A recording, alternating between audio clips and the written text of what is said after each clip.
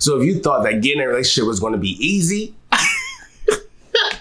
you sound like a fool. Listen, I'm about to tell you everything that I learned in all the relationships that I was in. Come on, let's talk about it.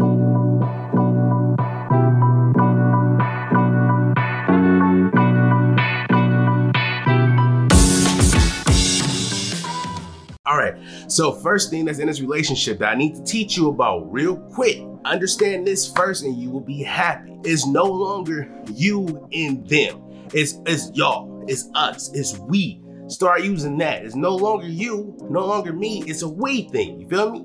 For example, if you hungry, we're hungry. You gotta feed yourself and her. This is a we thing, it's no longer a you thing. If your friends invite you out, boy, no, they invited y'all. Y'all come together. Y'all are one piece of the puzzle. You cannot go by yourself, huh?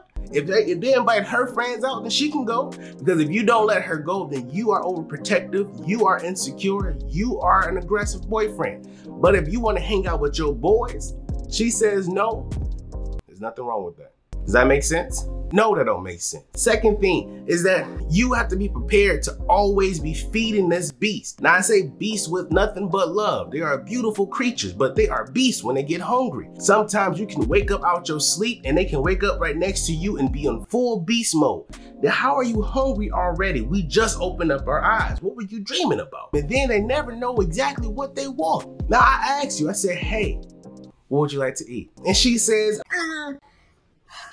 what you want? You can't answer me with a question. I asked you because I really don't care what we eat. But then when I say I don't care, and then you say you don't care, I'm supposed to know that when you say you don't care, that doesn't mean that you actually don't care because you truly care. What that means is that you want me to pick something that I know that you gonna like and what you want right now without saying a word.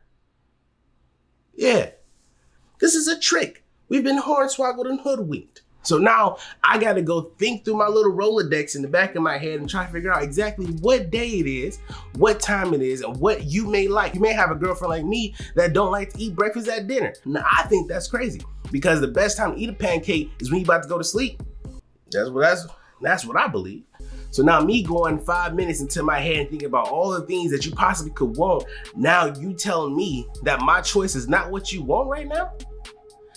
I could have swore you said you don't care. This is tomfoolery. But that's not all. Another thing that you gotta figure out and understand when you get into this relationship is that your clothes is no longer your clothes, okay? Let me say that again. Your clothes is no longer your clothes. And wait, clothes, your personal belongings is no longer yours. Their stuff is their stuff, okay? Their stuff is theirs. Your stuff is ours. Because if your shirt may be too small for you, right? She'll take it. If your shirt fits you, she'll take it. If a shirt is too big for you, she'll take it. And if it's too big for her and it's a nighttime shirt. You see the pattern here? It doesn't matter what it is, she gonna take it. But if you take her clothes and you try to put them on, she gonna have a consumption because you are over here stretching out her shirts. But you did the same thing to my shirt. You didn't stretch it out, but you put it on. I want to put the stuff on too. I want something else. That's a nice white t-shirt. I want to try it out. My shirts look beige now. You understand those things. It's y'all. You got to get food that she want, but she ain't gonna tell you that she want it. And your clothes is now her clothes. But then there's another thing. Now when the toilet seat up and the toilet seat down, that is a deal breaker for a lot of people. And I don't understand that. I think that whoever woke up first claimed dibs on the toilet for the rest of that day. Makes sense, right? If I woke up before you, I put the toilet seat up so I could pee. Then for the rest of the day, when you get done using the bathroom, you put the toilet seat back up. If you wake up before me, you put the toilet seat down to pee. Whenever I get done, I put the toilet seat back down. But we just can't automatically put the toilet seat down because what if I need it? I ain't trying to pee on the toilet seat, so I put it up to give me more space, you know, more radius for me to hit the traditional force of the analytical stream of things going on. I need that seat up. If I was president, that'd be one of the first things that I make happen. That I make it a mandation for people to wake up first and claim dibs on their toilet because I'm utterly exhausted with this topic. But don't forget, your title of boyfriend is not just a boyfriend, brother. You king. It's so much stuff that comes under that. You got the boyfriend, just a blanket. It's just as a blanket full of lies, so people on the outside can think that you happy. But under boyfriend, You got exterminator. Any type of bug that comes in this thing, for some reason, they don't know how to respond to it. You are 23 times bigger than this bug, but for some reason you run away and give me a shoe. You just had the shoe in your hand. Kill it. Whatever.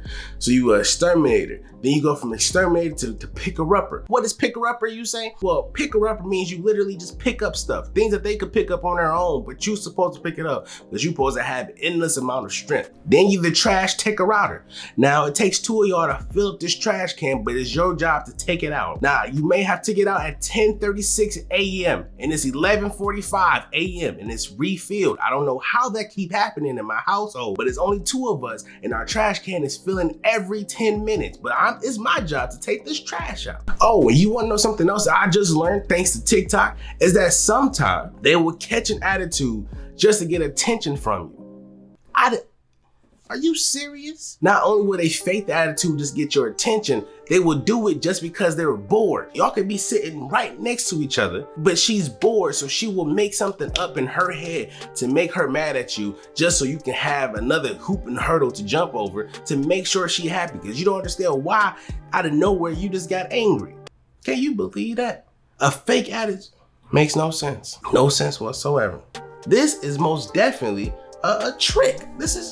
I'm not even sure what marriage life looks like. Because every time I seen somebody get married, they look like they aged like Obama did. This makes no sense. They come in, dark hair, happy, they leave out fat and gray. What happens in between this time, huh? But you know what, at the end of the day, I'd rather have all of this than be lonely. I ain't gonna boost to you. Cause I tried the single life. The single life ain't for me. That drama to deal with, you gotta make a schedule. Sometimes one woman may come over and then you forgot you told the other one that she can come over and now they over here together and now you fought, so now you got 2 less girls than what you had before. Man, I ain't got time for none of that. None of that tomfoolery. I'd rather just stay where I'm at. Just suck it up. Just suck it up and play my role. So King, if you're about to get into a relationship, watch all this stuff happen. I'm telling you for a reason. Better take some notes.